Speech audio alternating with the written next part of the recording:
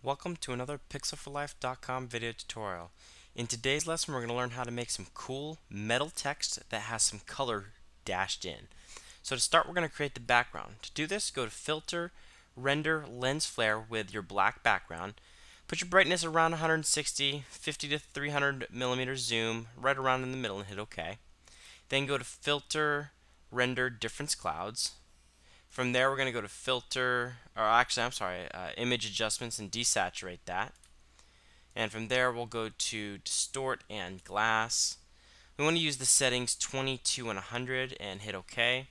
And you'll see here the glass starts to show up. Now, we want to go ahead and create another layer on the bottom, making that black. And then on the layer here, we want to put that to overlay, or not overlay, I'm sorry. So leave it on normal and just drop that opacity down some to around 25%. That looks pretty good. With that, we'll go ahead and start creating our text.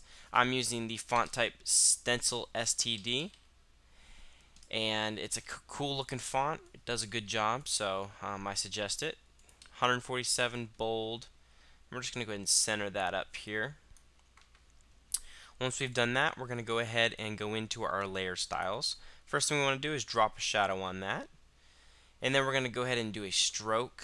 And we're going to make this stroke be a little bit lighter gray color, as you can see here. Hit OK on that. We'll go ahead and make sure satin is on. We'll make sure bevel and emboss is on as well. And we'll use a chisel hard on that. And we're going to want to bring that size down to about like that. Inner shadow, we'll take away all of the distance on that. We'll up that choke and size just a hair, just to kind of make the text look metalish, as you can see. And on that bevel and emboss, if you click on stroke emboss, sometimes it can look cool doing other effects to it. And so I'll leave it on stroke emboss. And from there I want to go to pattern overlay, and I just want to select this pattern right here, which is in the default patterns. And as you can see here, it's really big, so I want to actually scale this down to around 25%. As you can see here, maybe even a little bit smaller. Let's go smaller with it. Let's do it around 15%. And I like the way that metal grate in there is looking. And we'll do our gradient overlay and go ahead and use rainbow here. And then we can kind of do it over this direction, scale it up so it's definitely different colored all the way across it. Change this mode to color, and you can see here we then now have text that's definitely got some color in it.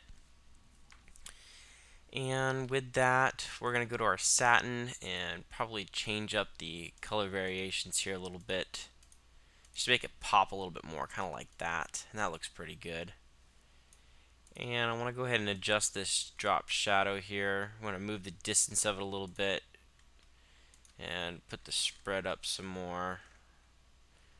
I want it to be a prominent off the background text, like so. And do an inner glow. Sometimes it can look good, so can an outer glow, just depending on what you're going for.